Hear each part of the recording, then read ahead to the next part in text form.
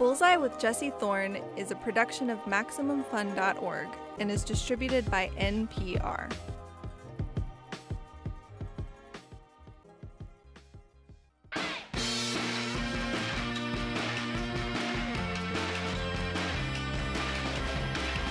Coming to you from my home in the city I live in, the City of Angels, it's Bullseye. I'm Jesse Thorn. Didn't write that. Just about every year on Bullseye, we bring you a week dedicated to my favorite sport, baseball. We usually try and put it out around opening day. Of course, baseball is very different this year. The season started late, the stadiums are almost empty, and by the time this airs, it's possible that the season will not exist anymore. So, this year's Bullseye Baseball Week is going to be a little different too. We're going to talk about baseball's history. First up, an interview with Bob Kendrick. Bob is the president of the Negro League Baseball Museum. He's had that job for almost a decade. The NLBM is pretty much the only place in the world dedicated to telling the story of the Negro Leagues. The leagues that gave rise to players like Hank Aaron, Jackie Robinson, Willie Mays, and Satchel Paige. Not to mention, of course, the many players who were never allowed to play Major League Baseball. Bob and I had a really great conversation, so I won't say much more than that because I want to get out of the way. But I'll just say that even if you aren't a fan of baseball, I really encourage you to hear what Bob has to say about this remarkable piece of Americana. Let's listen.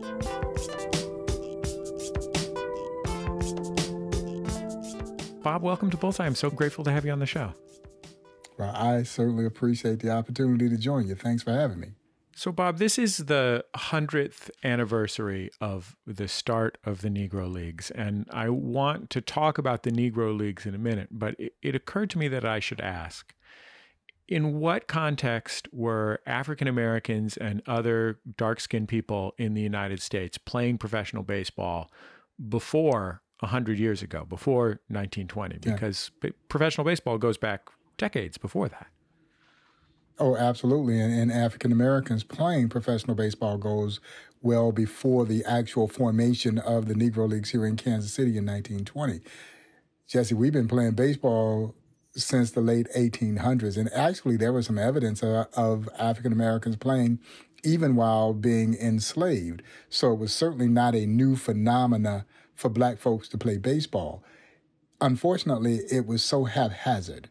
And booking agents were taking all of the money. So you had all these independent black baseball team owners, and it just lacked the organized structure. And even before the Negro Leagues were formed in Kansas City, there had been some failed efforts to do a structured Negro Leagues.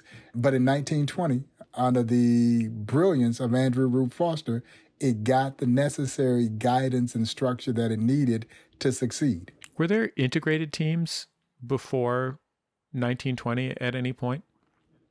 Yeah, there were. There were several instances where blacks had gotten on to what would be considered a major league team. Moses Fleetwood Walker playing for the Toledo team in the late 1800s. Edward White, who was very light-skinned. I'm not sure they knew that he was black, having played on what would be considered a major league team even before Moses Fleetwood Walker, Bud Fowler, guys like that who did integrate teams prior to Jackie Robinson breaking the color barrier in 1947. But as we like to say, Robinson broke the color barrier in the modern era of Major League Baseball after those players had been banned. And so that's 60 years later that Jackie comes along after Moses Fleetwood Walker and breaks the color barrier with the Brooklyn Dodgers.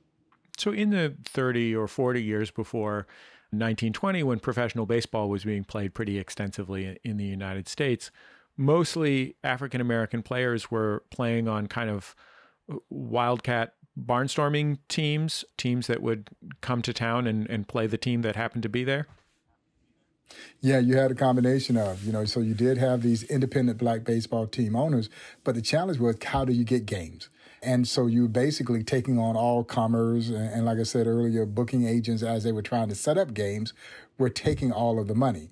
And so it just didn't have the guidance. But yeah, you did have these games going on where barnstorming, even after the formation of the Negro Leagues, was still always a central part of the black baseball experience. Major League Baseball did a little barnstorming, but not nearly to the degree in which they did it in the Negro Leagues, because the Negro Leagues were just prolific in their barnstorming as they took baseball into Canada and would oftentimes be the first Americans to play in many Spanish-speaking countries. And Jesse, the thing that blows away a lot of the visitors at the Negro Leagues Baseball Museum is that it was actually a touring team of Negro Leaguers that introduced professional baseball to the Japanese going all the way back to 1927. That's 7 years before Babe Ruth and his All-Stars would visit Japan. They have been commonly credited with having taken professional baseball to the Japanese, but it's not true. It was actually a team called the Philadelphia Royal Giants who would go to Japan in 1927, play a 24-game exhibition series. They go 23-0-1 on that tour. The tour was so successful that several years later, Ruth and his All-Stars would get invited over. So, yeah, you can see that barnstorming became such a prevalent part. And really, the game, our game, is a global game because of the Negro Leagues. So you mentioned Rube Foster. Rube Foster is a huge figure in Negro Leagues baseball history. Who was he, and what was his role in helping to create the Negro Leagues? He was an absolute genius. Yeah, Rube Foster, I think you can make the legitimate case, is the greatest baseball mind this sport has ever seen. And Jesse, people still don't really know who he is, even though he is rightfully enshrined in the National Baseball Hall of Fame. He was just light years ahead of his time. So Rube Foster had been a great baseball player himself in the early era of black baseball, prior to the formation of the Negro Leagues. So Rube Foster had been a pitcher, great pitcher. As a matter of fact, he earned his nickname Rube when he beat the great Major League pitcher Rube Waddell in a head-to-head matchup. And then Rube Foster is also credited with having invented what we now know to be the screwball. Back then, it was called a fadeaway, and Rube perfected this pitch. So much so that the great Major League manager John McGraw would sneak Rube Foster into his camp so that Rube Foster could teach Christy Mathewson how to throw the screwball. Well, Christy Mathewson threw the pitch all the way into the National Baseball Hall of Fame that he learned from Rube Foster. But Foster was best known as this visionary, this tremendous leader. He would organize and establish the Negro Leagues here in Kansas City in 1920. So for those who sometimes wonder why a Negro Leagues museum is in Kansas City, it's because Kansas City is the birthplace of the Negro Leagues. So Rube Foster leads this contingent of 8 independent black baseball team owners into a meeting at the Paseo YMCA. Out of that meeting came the birth of the Negro National League, the first successful organized black baseball league. Rube Foster would become the league's president.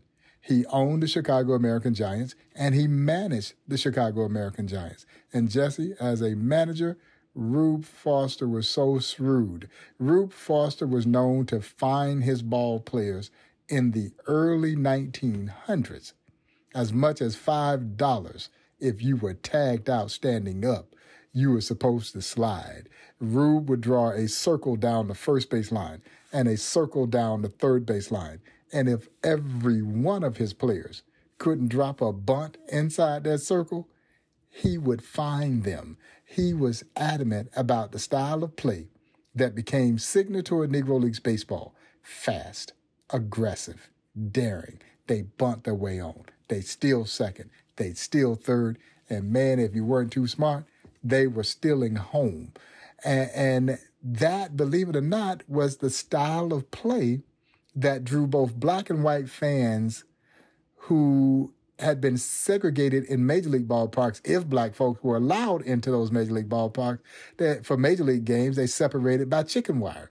At Negro League games, we sat side by side, watching truthfully the best baseball being played in this country, without question the most entertaining brand of baseball being played in this country. And so Foster's brilliance led the Negro Leagues to its early heyday. Where did these teams, especially in the early days of the league and eventually leagues, play? Well, interesting enough, they were using a lot of major league stadiums. And I think that's part of the reason why the early efforts to do a Negro Leagues failed, because they did not have enough access to stadiums. And so when fundamentally, I think the biggest thing that separated Major League Baseball and Negro Leagues Baseball was funding. All the major league owners had their own stadiums. The Negro Leagues didn't. And so there were only a handful of Negro League teams that ultimately had their own stadiums. But by and large, they were renting the ballparks from their major league counterparts, which is one of the reasons why it took so long to integrate the game. Because the Yankees were in no hurry to see integration, because the Negro Leagues were renting the ballpark from them. They were getting a percentage of the gate and likely all of the concession. The same thing could be said in other cities across the country. And so that had as much of an impact in why it took so long to integrate as anything, because many of these major league teams were making money off the Negro Leagues. I mean, it speaks to the legacy of systemic racism that, one of the greatest differences between these two parallel sets of leagues was that the white major leagues had access to capital, be it through inheritance, businesses, or loans, to acquire real estate and develop it, and then, use that power to extract rent from the African-American parallel leagues. I couldn't have said it better myself. That whole aspect has always been a part of the African-American plight in this country. And so while these African-American businessmen were certainly shrewd enough to be able to generate capital to put these teams together, they still had to turn to Major League Baseball in order to have the kinds of places that they needed to play these games. And so when I hear people say, well, the Negro League schedule was so haphazard, no, not really. They just had to wait until Major League Baseball set its schedule so that they could see where the open dates were, because they were using so many of their stadiums. How many people were going to Negro Leagues games? Man, they're filling up the ballparks. Matter of fact, in many cities across this great country of ours, the Negro League teams were outdrawing many major league teams. And so here in Kansas City, the great Kansas City Monarchs played at that time, Muehlebach Field, and then eventually Municipal Stadium. The stadium, before they put on the upper deck for football, held about 17,000. Well, when the Monarchs played there, Jesse, 17,000 plus, standing room only. Well, when they go to Yankee Stadium, they're putting 40,000 in Yankee Stadium. At Comiskey on the south side of Chicago, they've got 50+ thousand in for the Negro Leagues version of the All-Star game, the East-West Classic. So they were filling up these ballparks. In Washington, D.C., home of then the Washington Senators, Clark Griffith was watching the Homestead Grays outdraw his Washington Senators, which again is one of the reasons why he had tinkered with the notion of signing Buck Leonard and Josh Gibson well before Branch Rickey made the move to sign Jackie Robinson. But again, he's watching Leonard play a dazzling first base, and he's watching Josh Gibson hit balls where no mere mortal had ever hit them. But he's also watching all of these black fans fill up his ballpark. And if I put the Negro Leagues out of business, I'm cutting off a source of my own revenue, plus the risk of being ostracized by your peers to make the move. So he backed off of this. But again, the Grays were outdrawing the Washington Senators. You started your career as a sports writer, and the Negro Leagues were essential not just to, general cultural and economic life as a source of entertainment, but they were essential to the black press in the United States during the time they were running. It gave them, it was something that was not extensively covered in the quote unquote mainstream press, the white press at the time, but was extensively covered in black newspapers, which were a huge business in the early part of the 20th century. And in a way, the existence of these leagues was essential to those newspapers' operation, because sports pages sell newspapers. Absolutely. And when you think about the formation of the Negro Leagues, it was actually, Jesse, at the urgence of the black press. They pushed for the formation of an organized body so that Negro Leagues baseball could be mirrored after Major League Baseball. And yeah, had it not been for the black press, we know very little about the Negro Leagues for the reason that you mentioned. Mainstream papers just simply weren't covering them. So if they weren't playing in a town that had black press, man, they were basically ignored, as great as the Kansas City Monarchs were. And we're talking about one of the greatest baseball franchises, not in black baseball history, but in baseball history. There was very little on the Monarchs in the archives of the Kansas City Star. And the Kansas City Call, the weekly newspaper, 100 years old itself, still publishes a weekly newspaper right up the street from where the Negro Leagues Museum operates. They were the voice. They were the voice. And that was the same with whether it was the Chicago Defender, the Pittsburgh Courier, the Amsterdam News. These were the voices of Negro Leagues baseball. My father grew up in Kansas City in the 1940s and 1950s and was a big baseball fan as a kid. And I will say that the local team at the time, the Kansas City A's, was a truly horrible team that is essentially operated as a farm team for the New York Yankees, though they were a Major League Baseball team. So I will say, and this pains me as a native San Franciscan and a San Francisco Giants fan, and my dad died a Giants fan, but he grew up a Brooklyn Dodgers fan. It's hard for me even to say out loud, but he grew up a Dodgers fan. And, you know, his favorite player in the world was perhaps the greatest Dodger of them all, Jackie Robinson. But his favorite Kansas City Athletic was the first baseman, Vic Power. And Vic Power helped integrate the Kansas City A's, but was not himself African-American. He was actually Puerto Rican. No. Yes. What was the role of Afro-Latino people in the Negro Leagues, folks whose race could be read as African-American by white people of the early 20th century, but who actually represented a whole other African diaspora? Oh, well, it was huge. It was huge because what the Negro Leagues did, particularly for that darker skinned Spanish-speaking athlete, was it provided a sanctuary for them to play. Once upon a time, white Cubans could play in the major leagues, but that was really it. And so if you were of darker skin and you played baseball in this country professionally, you played in the Negro Leagues. So the Negro Leagues opened its doors to virtually any and everyone who could play. Their only criteria was, can you play? And if you can play, you can play. And of course, when the Negro Leaguers, who, as I mentioned, were some of the first Americans to play in many of those Spanish-speaking countries, Jesse, when they went to those countries, man, they treated like heroes.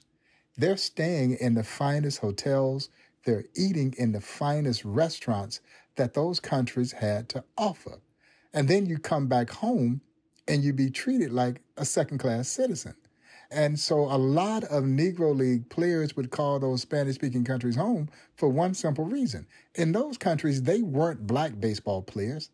They were just baseball players. That's all they ever wanted to be. And you speak of Vic Power. Vic Power was part of the Yankees organization before he comes over to Kansas City. Vic Power was way too flamboyant for the very conservative New York Yankees. In one of my favorite stories, he goes into a restaurant, and it was a restaurant that, was for white only. And Vic Power goes into the restaurant, and the lady says, well, we don't serve Negroes. And I'm sure she didn't use the word Negroes, but for this story, we'll say, we don't serve Negroes. And Vic Power, in his Puerto Rican accent, said, good, I don't eat them.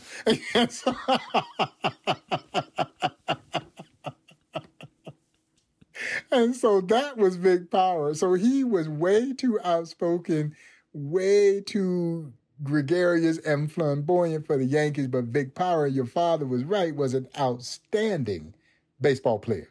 Vic Power could flat out play. And I don't think he gets enough credit for how good he really was. Bob, you're not a young man, but you're far from an old man. And I wonder, when you were growing up, what you knew about the Negro Leagues and what their legacy was to you as a, whatever age it is that one becomes really identified with sports, if you do become really identified with sports, like 12 or whatever. Yeah, exactly. And the thing is, Jesse, I didn't identify. I only identified when I started volunteering with the Negro Leagues Baseball Museum going back to 1993. I considered myself to be a baseball fan. And here was this entire chapter of baseball and American history that I really did not know about. Now, I knew the names Satchel Paige, Cool Papa Bell, Josh Gibson, because those names, they transcended mainstreamly. Most baseball fans have heard those names, even if they don't know how great these players were. You've heard those names. But I had no idea about the breadth, the depth, the scope, the magnitude that this league represented both on and off the field. And then I started to meet the players. And of course, one player in particular, my dear friend, the late, great John Buck O'Neill. And as I said on many occasions, once you were bitten by the Buck bug, man, it was a wrap. You just wanted to be on Buck's team. The charisma, the passion, the commitment that he had to building an edifice where they would not be forgotten. And I do think in the final equation, that's what we all want. We want people to remember us. And Buck wanted people to remember them for what they had accomplished in this country, and then to also embrace the life lessons that come from their story. Because the thing to me that shaped this story is the fact that these athletes never cried about the social injustice. They went out and did something about it. You won't let me play with you? Then I'll just create a league of my own. And then my league will rise to rival your league. And when you stop to think about that, that is the American way. And so while America was trying to prevent them from sharing in the joys of her so-called national pastime, it was the American spirit that allowed them to persevere and prevail. What's not to love about this story? All baseball and all professional sports are an entertainment.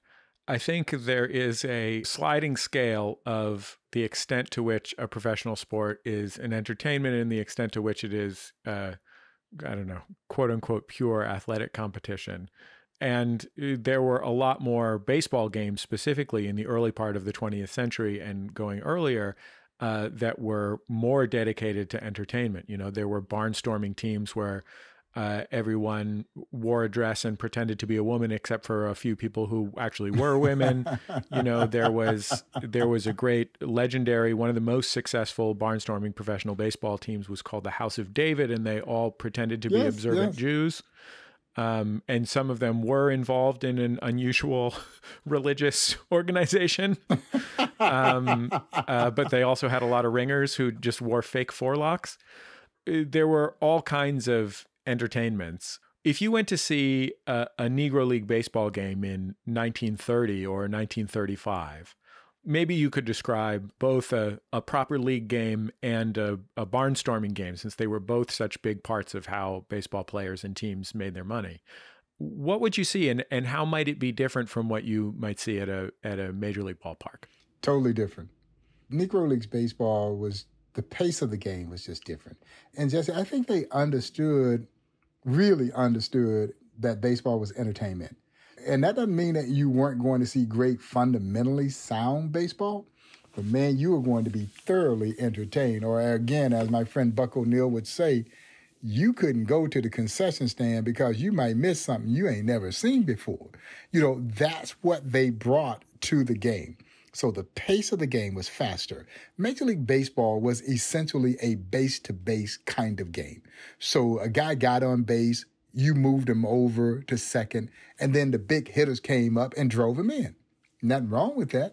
But again, the Negro Leagues would drop that bunt, and then they were going to steal second, they're going to steal third, and if you weren't too smart, they still in home. That's the style that Jackie took with him over to the Major League, Jackie Robinson. And so the pace of the game was just so fast and daring. And so the Major Leaguers would oftentimes accuse the Negro League players of showboating. Yeah, so if a guy went in the hole, dove, flipped it behind his back, started to double play, the major leaguers would say, oh, he's showboating. They just showboating. Well, as again, my friend Buck O'Neill would say, number one, if you got something to show it. And again, it's only showboating when you can't do it. And today it's a SportsCenter top 10 highlight every night of the week when you see that happen. That was commonplace in the Negro Leagues. And so, yeah, the styles were different.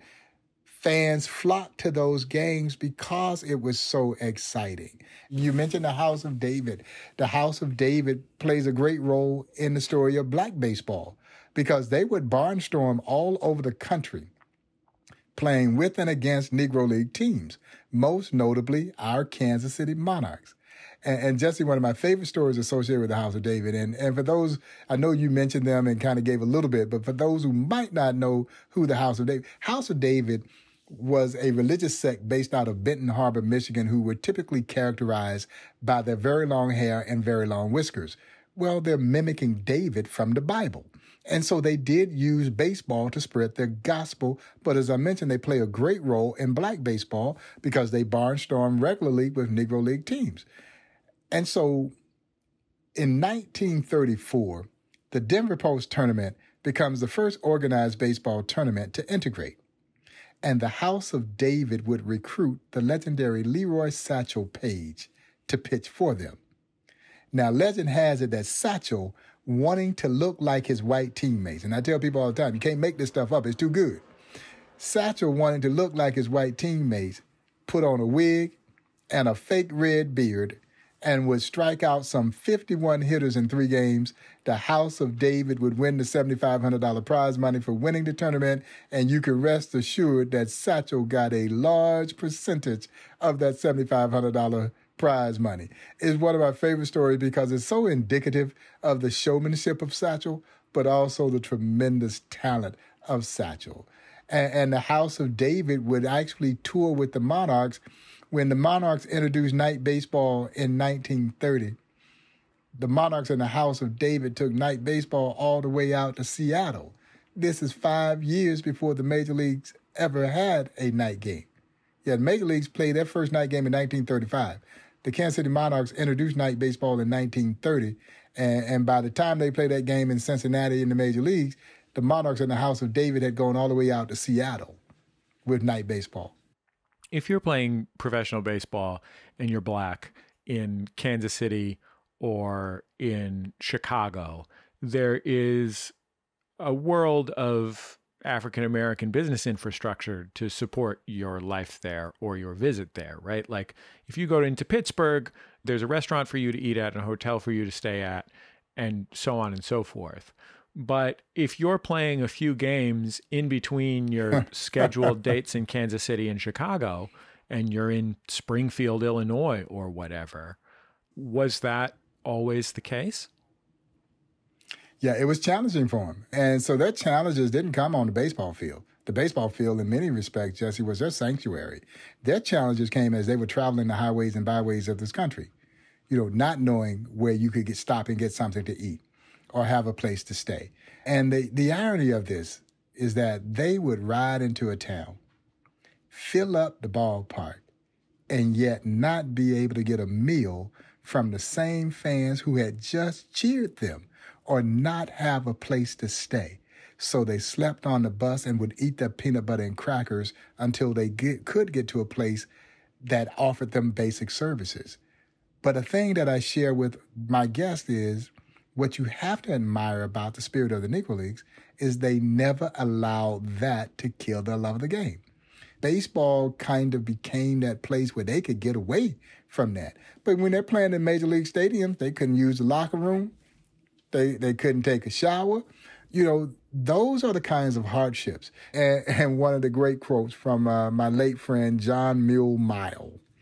And my dear friend Lauren Meyer, who's a filmmaker, has a wonderful film called The Other Boys of Summer. And in the film, she interviewed John Mule Mile. And as he says, I'm not complaining, I'm just explaining. Yeah, because I want you to know what it was like. I'm not complaining about it. We dealt with it. We did what we had to do. But I do want you to know what life was like. More with Bob Kendrick after the break. Stay with us. It's Bullseye from MaximumFun.org and NPR. Hi, I'm Allie Gertz. And I'm Julia Prescott, and we host Round Springfield. Round Springfield is a new Simpsons podcast that is Simpsons adjacent. In its topic, we talk to Simpsons writers, directors, voiceover actors, you name it, about non-Simpsons things that they've done because, surprise, they're all extremely talented. Absolutely. For example, David X. Cohen worked on The Simpsons, but then created a little show called Futurama. That's our very first episode. So tune in for stuff like that with Yardley Smith, with Tim Long, with different writers and voice actors. It's going to be so much fun. And we are every other week on MaximumFun.org or wherever you get your podcasts. Back in the day, as Netflix began to gain popularity, its rival Blockbuster was looking for an edge. At one point, the investors were asking Blockbuster to sell jeans in the store. Yeah, you just imagine these older investors being like, you know what the kids want? They want jeans. You get a Tom Cruise movie and some stonewashed jeans. The downfall of Blockbuster and the rise of Netflix. Listen to It's Been a Minute from NPR. Welcome back to Bullseye. I'm Jesse Thorn. My guest is Bob Kendrick. He's the president of the Negro League Baseball Museum, one of the only institutions in the world dedicated to telling the story of the Negro Leagues. Let's get back to our conversation. I've always found that the life of a professional athlete is inherently tragic because if we're lucky, we live to be 75 or 85 years old. But there are few who can maintain professional level athletic skills beyond their 30s. What was it like for Negro League players who were dealing with the fact that they were re-entering quote-unquote normal life, burdened both by racism and its attendant laws and structures in the United States, and the fact that many didn't have skills other than sports? You know, they hadn't gone to college. Some had. Just some had. And you know, one of the interesting facts about the Negro Leagues, and I'm so glad you mentioned that, is that some 40% of the athletes who played in the Negro Leagues had some level of college education. Less than 5% of those who played in the Major Leagues had any college education, for the simple reason that the Major Leagues, Jesse, didn't want you to go to college then. They got you right out of high school if you went to high school. They got you right out of high school, put you in their farm system, and then you work your way to the big leagues. Well, the Negro Leagues didn't have that kind of sophisticated farm systems. So what did they do? They trained on the campuses of historically black college and universities. And then they would play the black college baseball teams, and then they recruited a great deal of their workforce from those HBCUs. So they actually had a disproportionate number of college-educated athletes in comparison to the major leagues. But you're right, when you're talking about a post-sports career, and I think this is for any athlete, that transition into normal life is never easy because they missed the adulation as well. You have to remember they were stars. They were stars in their own communities. Yeah, but they were stars. And as Buck would say, when they went to the restaurant, you're going to get the finest table. The waitress going to give you the best service, you know, just as it is today. And so when you're transitioning away from the limelight, so to speak, and into a realm of just normalcy, you know, you become one of us normal working class citizens because none of them made enough money where they would just be institutional or wealthy after their playing careers. So they did transition in. Now, some became scouts in our sport. Buck O'Neil would transition into the major leagues as a scout, became the major's first black coach, but not a whole lot of them. So some became school teachers and educators. Others went into doing work, Cool Papa Bell, you know, and some guys were janitors, you know, later on in their lives, just trying to, again, take care of their families. I think in many people's imagination, the Negro Leagues ended with the integration of Major League Baseball in 1947. That's not the case. They continued for more than a decade after that. What was it like for the players who were great players, perhaps were for whatever reason not Willie Mays or Hank Aaron, or Monty Irvin, players who got the opportunity to play in the major leagues after baseball integrated, but were still great players when Major League Baseball started to block the Negro Leagues' shine, and when the Negro Leagues eventually folded. Yeah, yeah. And you're right. See, that transition took 12 years, before every Major League team had at least one black baseball player. Boston, the last team to integrate when they signed Pomsey Green in 1959. So it was a very slow, meticulous process as it related to bringing black players in. Now, the only exception really was the Brooklyn Dodgers. Branch Rickey was very aggressive signing black talent. The rest of the major leagues kind of came along, it was kind of like Johnny-come-lately. They were very slow. And so basically you bring a player up and then eventually you bring another player so that player wouldn't be so terribly isolated. But it wasn't as if Jackie breaks the color barrier and black folks just ran on into the major leagues. And there were a lot of Negro League players who did not get the opportunity. Yeah, they didn't have like a big tryout where all the African-American professional baseball players got to come by and they got drafted onto major league teams. There were major league teams that still had one or two black players in the early 1960s. Oh, absolutely. And teams like Boston, who was the last, could have had their pick of the litter of star black talent and passed on them because they really didn't want a black player. They were the last because they ultimately felt like, okay, everybody else got one. I better get one now too. And that was really the case with the American League by and large.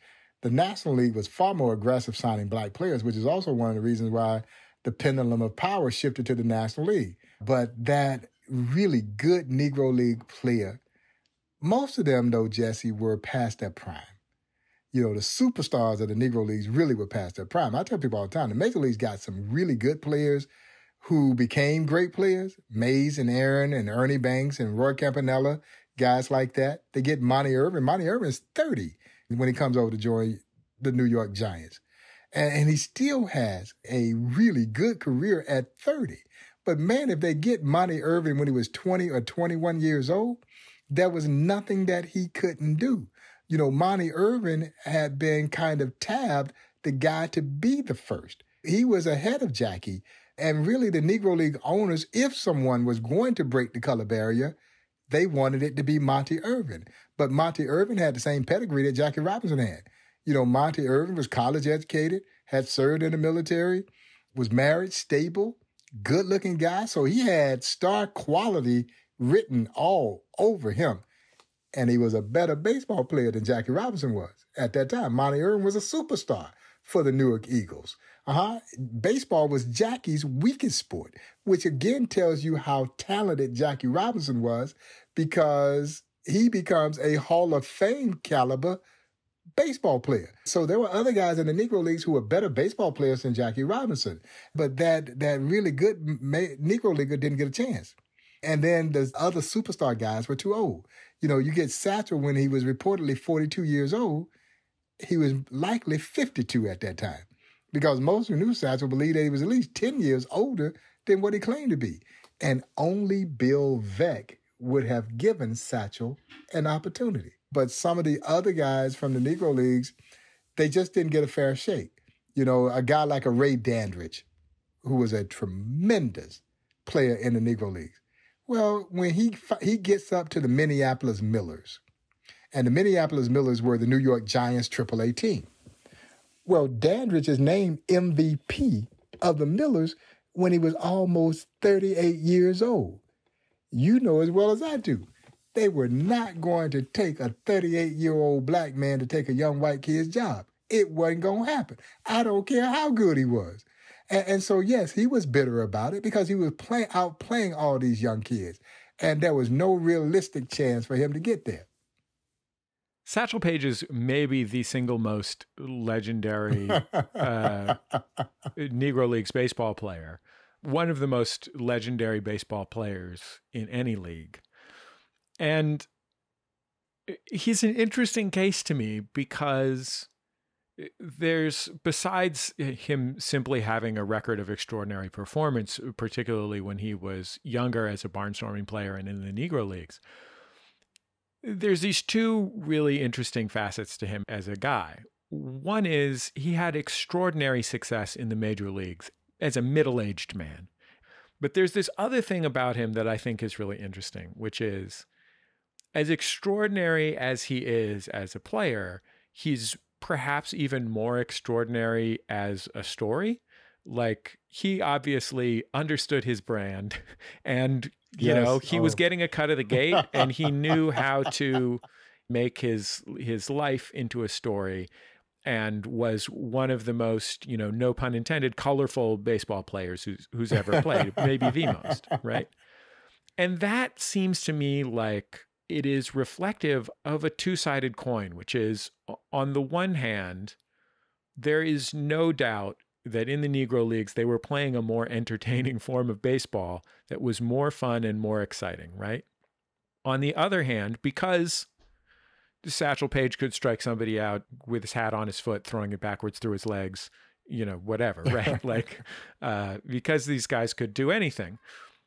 But those stories, as amazing as they are, I think in part became the story of the Negro Leagues, and can and run the risk of diminishing the quality of play and the extraordinary qualities of the business and its significance in American history.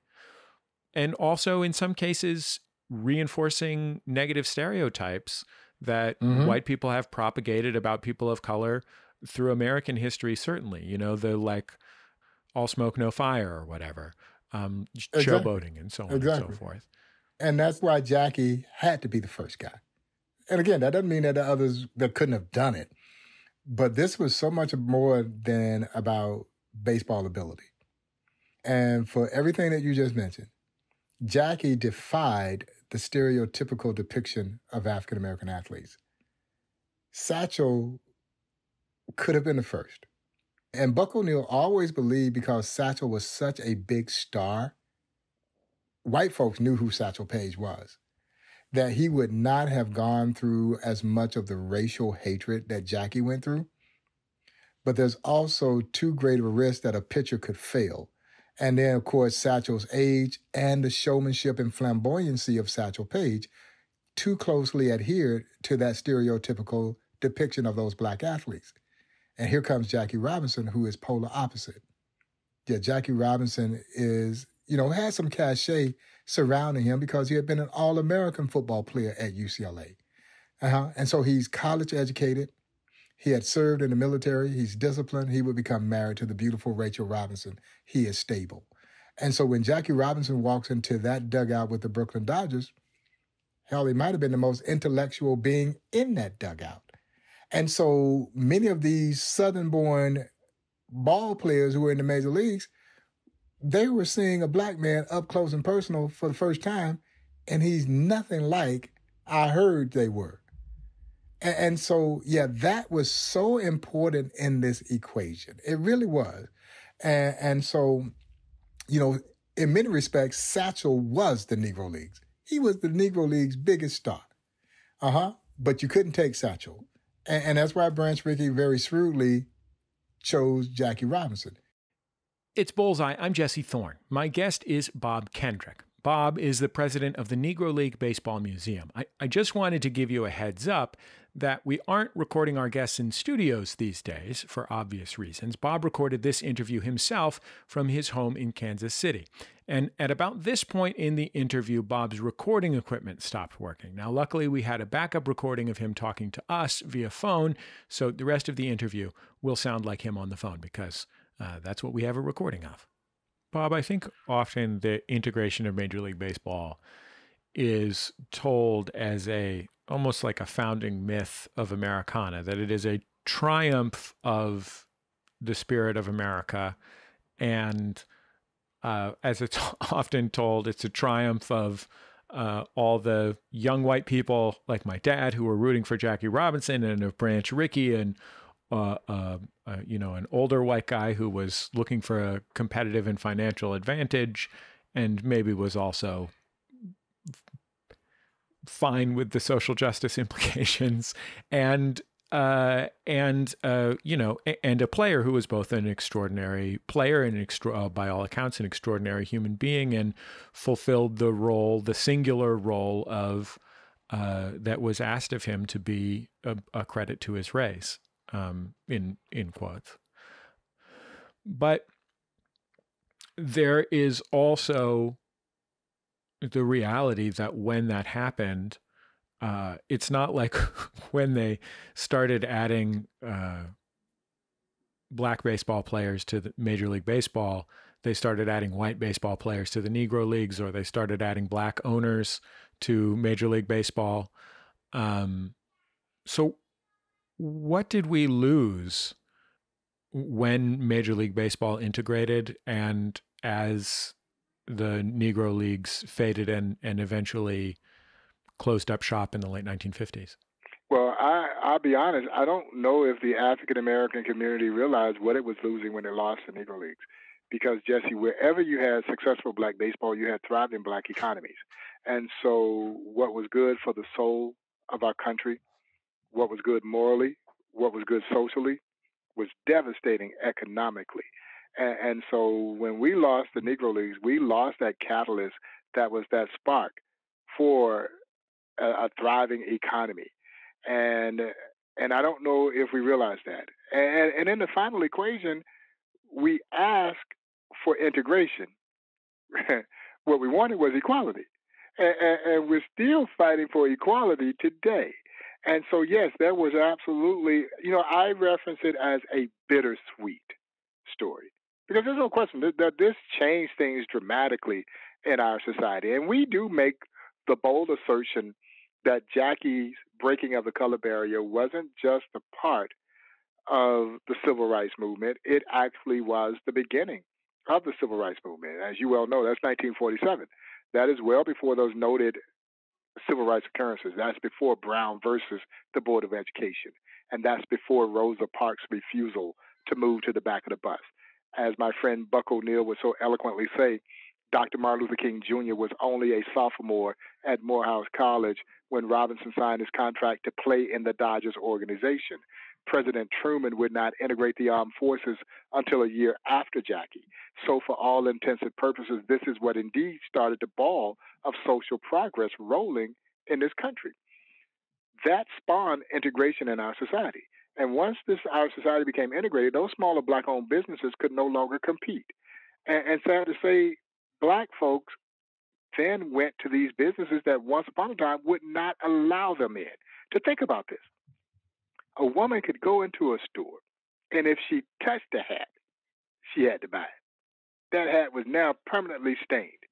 And so now, all of a sudden, you could go in, and so, that's a whole nother sociological kind of issue, which is way too sophisticated for my country boy feeble mind. So, yeah, there was a lot lost when we did lose the Negro Leagues. But again, it moved our country in ways in which I don't think we ever fathomed possible from a social standpoint. Bob, we have to go, but I just wanted to mention to you that I mentioned to you that my father was from Kansas City, and sorry. No, I understand. He passed away relatively recently, and when I went up to my hometown where I was born, San Francisco, to his house to take him with my stepmother into hospice.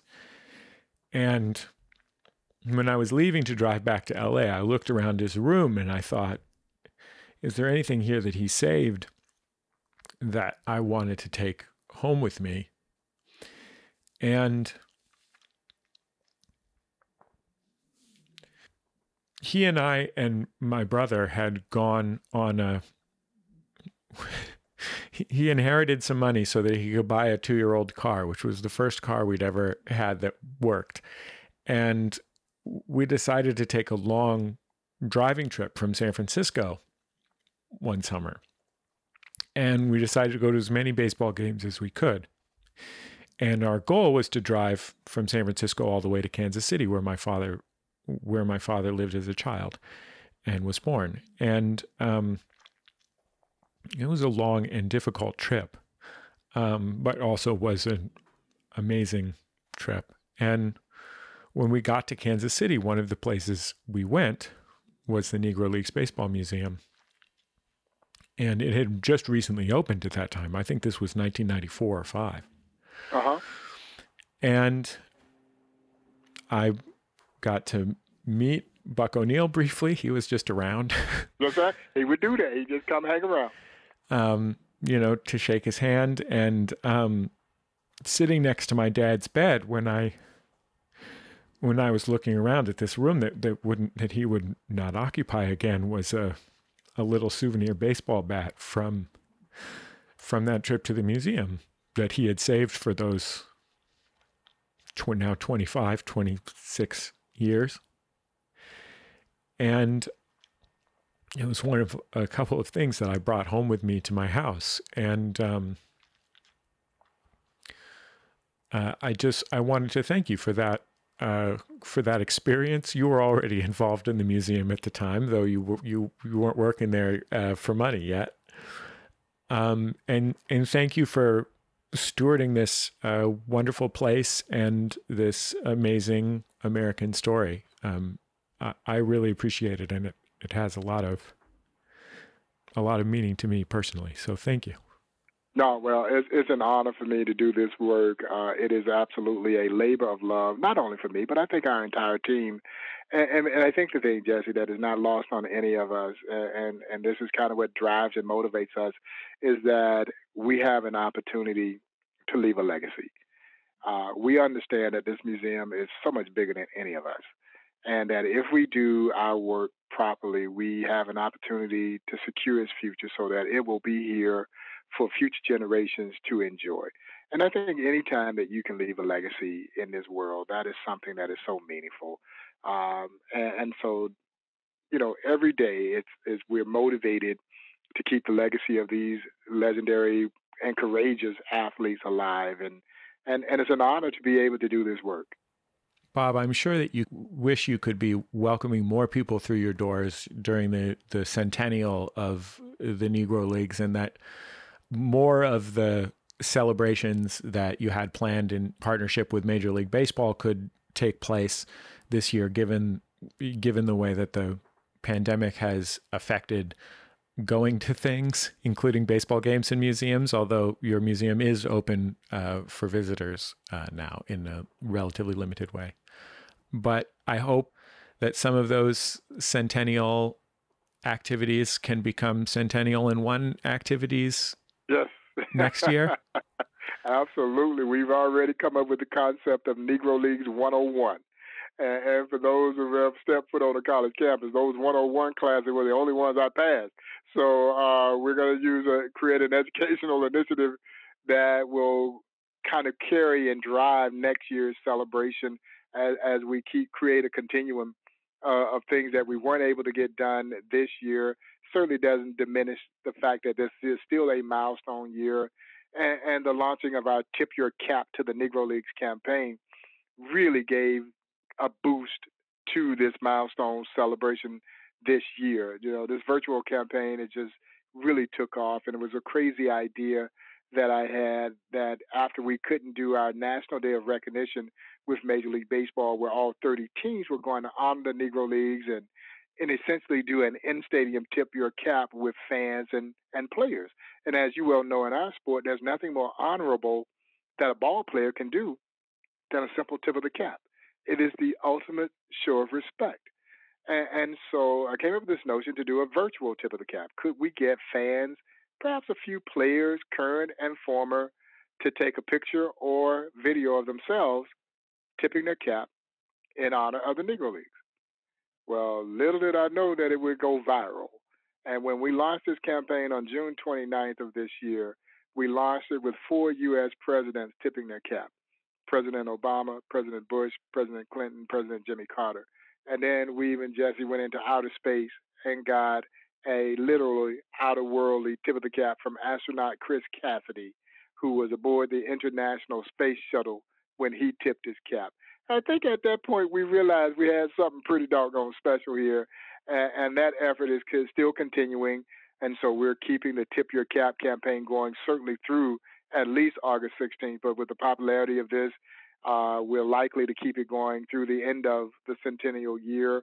And for those who might be interested in tipping their cap, You can upload a photograph of yourself or short video, to our photos at tippingyourcap.com. And then the website, if you want to go on and look at these amazing folks who have tipped their cap in honor of the Negro Leagues, the website is at www.tippingyourcap.com. And I was excited because most recently we got a hat tip from the Temptations, the Motown's Temptations. So this thing has just been amazing.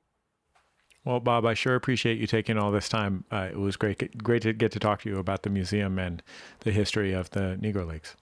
Yeah, no, I appreciate the opportunity. Thanks for having me. Bob Kendrick, president of the Negro League Baseball Museum. If you're in the area and you're in a position to visit, the museum is open for a few folks to look around safely. You can also donate to the museum by going to its website, nlbm.com. It's been tough for this incredible museum to lose their 100th anniversary of the Negro Leagues year, and your financial support makes a big difference. That's the end of another episode of Bullseye. Bullseye is produced out of the homes of me and the staff of Maximum Fun in and around greater Los Angeles, California, where, as of this recording, the Giants are 6-7 and the Dodgers are 9-4. But the Giants are fundamentally good and the Dodgers are fundamentally evil. The show is produced by speaking into microphones, one of which I have and none of which my Dodgers fan colleagues have. Our producer is Kevin Ferguson, Dodgers, Jesus Ambrosio, Dodgers, and Jordan Cowling, who was a Phillies fan until the Philly fanatic made her drop her hot dog and didn't replace it and became a Dodgers fan. They're our associate producers. We get help from Casey O'Brien, who is blessedly neutral in this eternal battle. He's a Twins fan, and I think we can all agree on Twins utility catcher Willians Astudillo. Our interstitial music is by Dan Wally, also known as DJW. Our theme song is by the Go Team. Thanks to them and their label Memphis Industries for letting us use it. You can keep up with the show on Facebook, Twitter, and YouTube. Just search for Bullseye with Jesse Thorn. I think that's about it. Just remember, all great radio hosts have a signature sign-off. And by the way, rest in peace to Bay Area sports radio legend Ralph Razor Voice Barbieri, whose own signature sign-off was the inspiration for my somewhat glib one.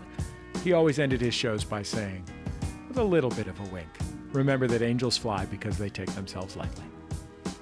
Bullseye with Jesse Thorn is a production of MaximumFun.org and is distributed by NPR.